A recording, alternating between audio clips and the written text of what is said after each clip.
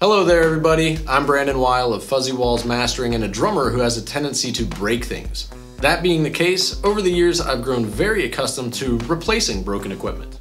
Not long ago, my 18-inch Zildjian A custom crash took a dip in overall volume and tone, and when I looked at it a little bit closer, I saw cracks in the cymbal. Although I've always loved the sound of the Zildjian A Custom, and I have been a loyal Zildjian fan over the years, I felt that this was a great opportunity for me to try something new and give my drum set, say, a new edge.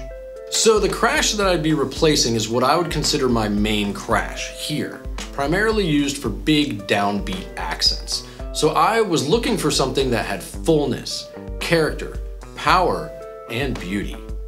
So I grabbed my mask, coated myself in hand sanitizer, and went out to try some new cymbals. So after hitting on several different crash cymbals at a few different stores around town, I noticed that there were two that really stuck out to me, and both of them happened to be of the Istanbul brand. The first one was an 18-inch Agop Exist medium thin crash cymbal. The other one was an 18-inch Agop traditional dark crash. I found it interesting that when I hit the cymbals alone on the rack, the medium thin Exist sounded a little bit more to me like what I would be going for. But when I did take them off the rack, put them on the drum set that they had there at the store, and played both, the traditional dark crash was obviously the winner. It also sounds big and emphatic, without those super bright highs, which is exactly what Istanbul must have been going for. And this puts a big smile on my face when I just smash it with the intent of emphasizing a particular part of the song, or just a particular part of my beat. I could go on, but we feel it's more important for you to hear for yourself, so check this out.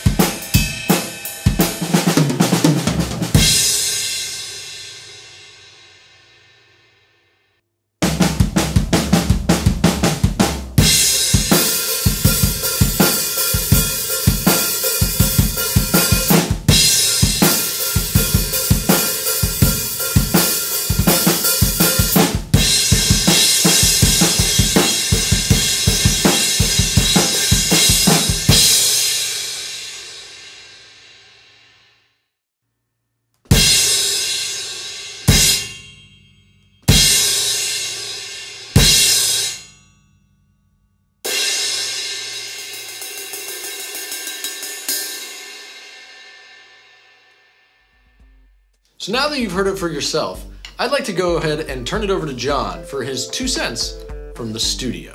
Oh, hi there.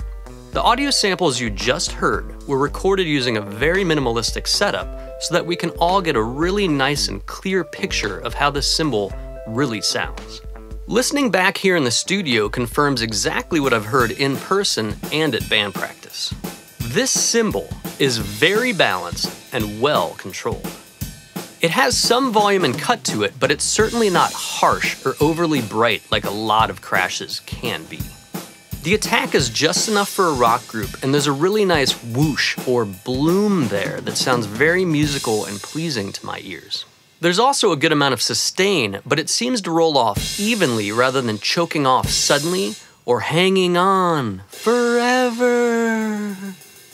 Using the spectrogram in Izotope RX, we can see the linear fade of frequencies on each cymbal hit, and I notice a lack of significant energy above the initial peak there, around 5 kHz. I think this illustrates the smooth decay and lack of bright overtones happening here. And again, using our spectrum analyzer, we can see the energy peak seems to be centered right around 5 to 6 kHz and decays evenly, pointing towards a cymbal that's quite balanced in most respects, never crunchy, and always goes down smooth. If you enjoyed this video, please subscribe to our channel, click that little like button, and when you've got that final mix ready, Fuzzywallz Mastering will be standing by.